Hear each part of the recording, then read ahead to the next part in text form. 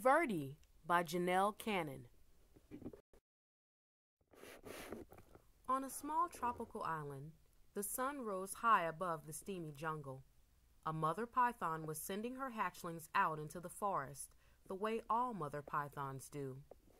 "Grow up big and green as the tree's leaves," she called to her little yellow babies as they happily scattered among the trees. But Verdi dawdled. He was proudly eyeing his bright yellow skin. He especially liked the bold stripes that zigzagged down his back. Why the hurry to grow up big and green, he wondered. Maybe some of the older snakes in the jungle could tell him. Verdi ventured into the treetops to look for them.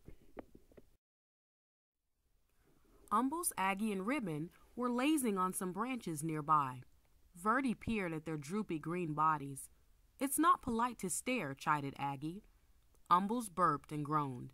"It's taken nearly 4 weeks for that last lizard to digest. I surely do like lizards, but lizards don't like me." "Why don't lizards like you?" asked Verdi. "Don't interrupt," Umbles grumbled. "Dear me," whined Aggie. "If I don't shed soon, this itchy skin will drive me bananas." Verdi tapped a tune with his tail as he waited to speak. "Stop that, Verdi.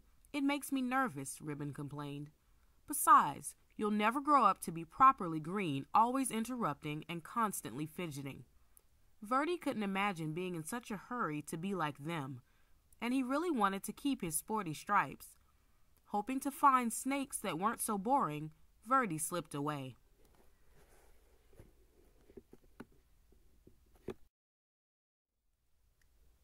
Dozer was snoring in a tree not far from the others. "Hello," said Verdi. "Do you want to climb trees with me?" "I'm tired," Dozer growled. "Do a few laps around the jungle, okay?" Verdi's heart sank.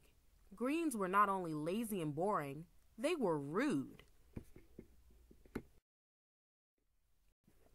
At the top of a very tall tree, Verdi gripped one branch with his tail and another with his little snake jaws.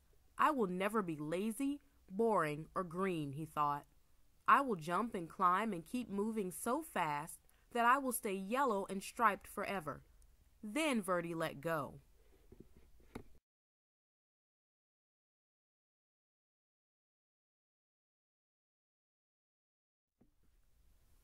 From a distance, the greens watched. "Oh my," they chorused. Ribbon shook his head. "At this rate, he'll be lucky to make it to his first molt." Aggie nodded. "He's likely to put an eye out on a branch." Umbles moaned. "He may not live to turn green." But one day Verdi's skin began to peel, revealing a pale green stripe stretching along his whole body. "Cack!" he gasped. "How can this be? I'm the speediest snake in the jungle, and I'm still turning green." He raced down to the river, grabbing up a mouthful of rough leaves. Verdi flung himself into the water. "If I can't run this green off, I'll scrub it off," he thought. His frantic splashing caught the eye of a large bottom feeder cruising the murky depths. "Yum," the old fish hummed. "Lunch."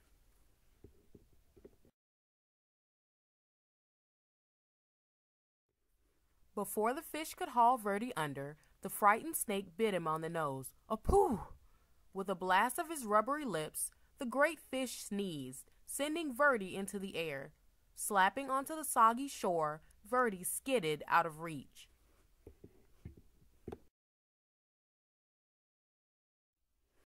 "Phew! That was close," he sputtered. Every inch of his body was covered with wet, gloppy mud.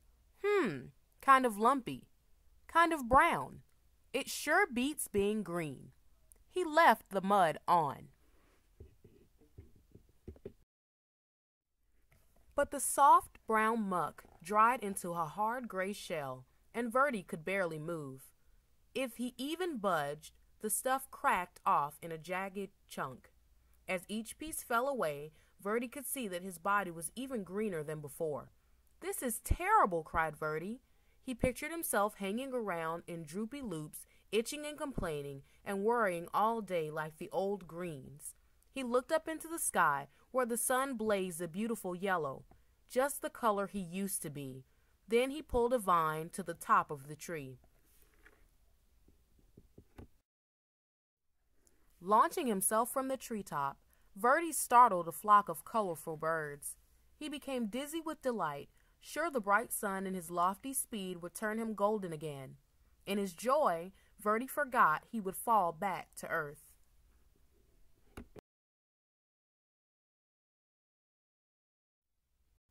Whippity-whappity, fwip-fwap, wham! Plummeting through the trees, Verdi landed in a crooked sprawl across a log on the forest floor. He couldn't move. "Help!" he croaked. As usual, the Greens had been watching Verdi's antics. They moved quickly to where he lay. "Didn't we say it would come to this?" Umble said, shaking his head. Aggie sighed. "Lucky thing he's still got two good eyes." They gently lifted Verdi up to a safer place where they could watch over him while he healed. Neatly splinted to a branch, Verdi had no choice but to listen to the Greens as they gabbed. "Remember how I used to streak across the forest floor?" Ribbon asked. "Quick as lightning," answered Aggie. "And I climbed giant trees like they were nothing. They grew taller then, you know." "The things I dared to run down and swallow," Umbles bragged. "Wild boar were no match for me." Verdi was astonished. "You used to run and climb and hunt giant pigs? What happened?" "Ribbon crashed just like you," Aggie replied. "I took a terrible fall and almost put an eye out. Then old Umbles here nearly choked to death. Now we all prefer the quiet life. A warm perch, a little sunshine, and an occasional good meal." The Greens rambled on about their days of glory, and Verdi settled in on his branch. Finally, one afternoon, Umbles said, "Looks like you're ready to go again." He carefully untied Verdi from the branch. "You are welcome to come with us," said Aggie. Ribbon agreed. The three Greens slipped quietly back into the forest. Verdi wasn't ready to join them. He wasn't sure where he wanted to go, so he just stretched and stayed put until the sun went down. He listened to the forest come alive.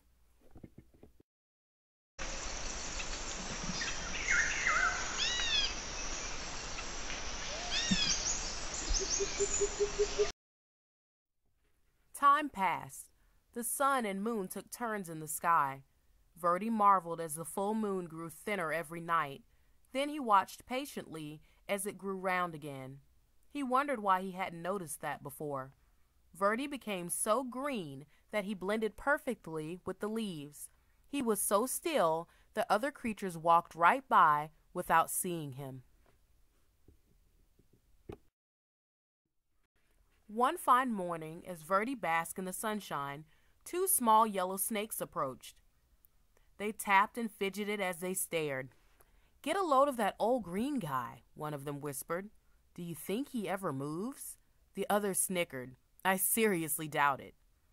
"They're just like I used to be," thought Verdi, "and I'm now what I was afraid to be." He looked at his big green body and slowly smiled. "How would you like to climb trees with me?" he asked. "With you?" The yellows were astounded. "I'll even show you my fancy figure 8, Verdi replied, though he was a little worried about putting his eye out. With practice, the three snakes performed a perfect triple figure 8. Leaping and looping with his little striped friends, Verdi laughed. "I may be big and very green, but I'm still me."